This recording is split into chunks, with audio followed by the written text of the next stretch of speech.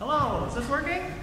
Okay. Oh yeah, well welcome to the inaugural concert of our 25th season. It's so exciting to be here, see all your friendly faces. Mostly friendly, I think mostly friendly faces here. For those of you who are new to PSSO, I do talk in between the pieces, so apologize in advance if you're giving you something you're not expecting, but hopefully you'll get some good background with the music, maybe a couple of laughs. Now 25th season is actually a really important milestone for us. And it's an interesting one. We were talking with some musicians about what is interesting about 25. And what's possible here now is that we now have musicians that are born after PSSO started. It's kind of mind-blowing. So I do want to do a little experiment here for the kids and musicians. How many of you, by show of hands, were born year 2000 or later? Can I just see a show of hands? Yes. Yes. Yeah, the youngsters, yes. Now let's play a game, and you can play along too, but it's directed that game. Now those of you who are really know this game show called Name That Tune, and it's the way it works is I'll play a little bit of a tune, and you have to figure out what the song is. So I think it's quite old. And you can play, show that. How many of you are born 2000 or later? Can I just see a show of hands? Yeah, all of you TikTokers, I see. Okay, so this is a game. See who can get this, okay? I'm going to put on the mic here. Okay. Difficult.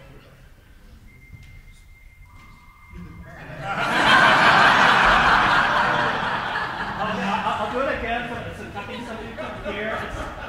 It's tricky. It's a very famous song.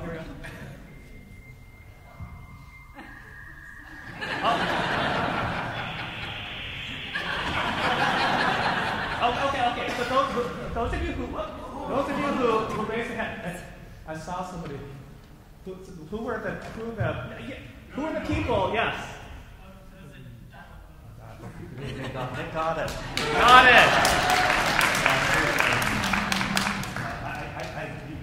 You guys are still too old. Well,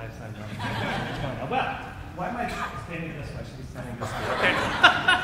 Well, yeah, so for this season, what I wanted to do was, really the backbone of what got us here to 25 seasons is the musicians. And so really, I see it as a celebration of musicians. I chose a bunch of music this season that highlights all the capabilities of musicians. And you saw from this last piece, pretty hard, lots of notes, right? So really just putting a lot of stress and pressure on them this season. That's pretty much what's going on this piece. And you'll hear the next two pieces, both this next one and the Brahms.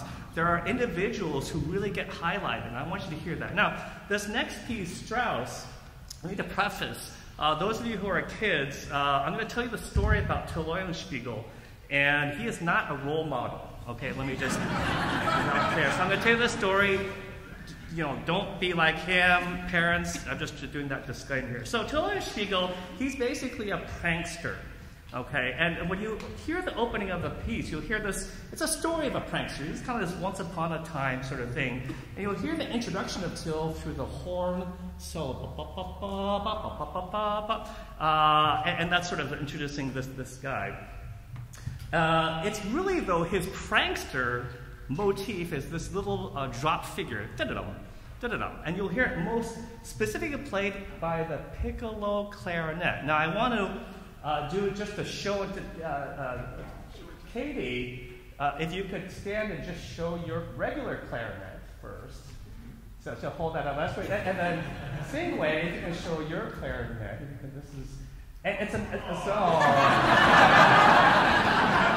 What's amazing, the way they make that is they put the regular clarinet out in the sun and they let it shrink like a grape to a raisin.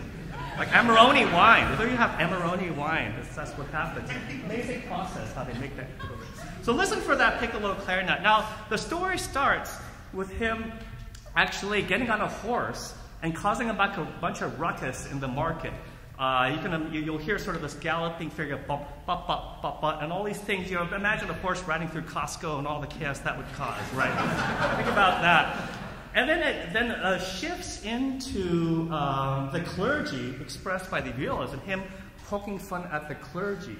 And so you hear that little figure, boy, yum, bum, bum, bum, bum.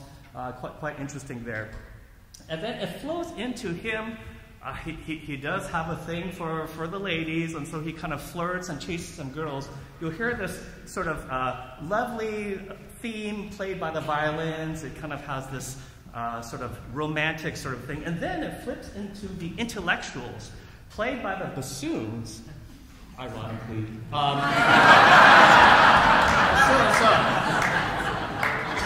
Sorry, I said that during rehearsal too. So they're used to that joke, so I gotta share that with you.